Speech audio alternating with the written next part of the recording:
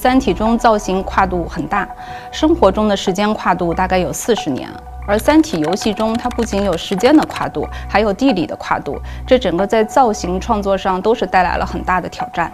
三体这部影片涉及到一系列的科学名人、古代名人，在做这些人物造型的时候，基本上是忠于原著的一些形象。在塑造过程当中，我们把最繁杂的人物结构分开段，把每个时期不同的特质挖掘出来。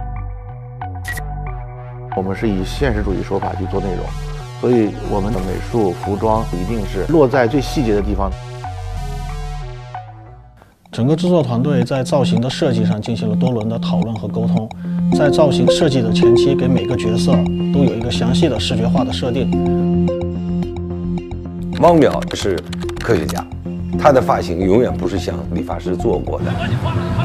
志强他是一个挺专注、忙于他自己事业的一个人，他不可能每天把自个儿打扮的收拾了。 包括在他的肤色，可能稍微有一点点糙的感觉。陈瑾老师跟王子文他俩演同一个角色叶文洁，一个是年轻时候的他，一个是退休后。做完造型以后，他俩还是有相通的这两个叶文洁的统一。有可能发型要稍微做一下，就是每一个人物啊，该是什么样去做呀？每一个角色他的设定的时候，会有什么样的自身的特点？ 在整个创作当中，也是在一直不断的探索，尤其是现实部分啊，它虚构的是一个机构，并不是虚构了这样的一个未来公安基地那样的高寒地带，就设定了一个制服。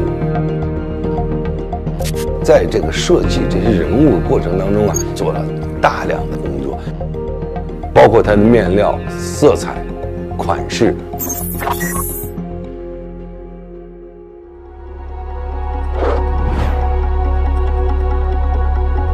对还原质感这方面能够做得非常的到位。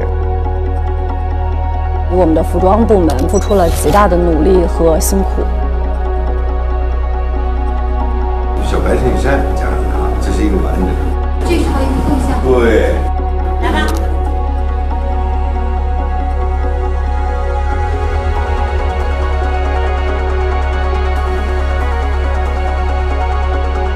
哎，我觉得这张很好。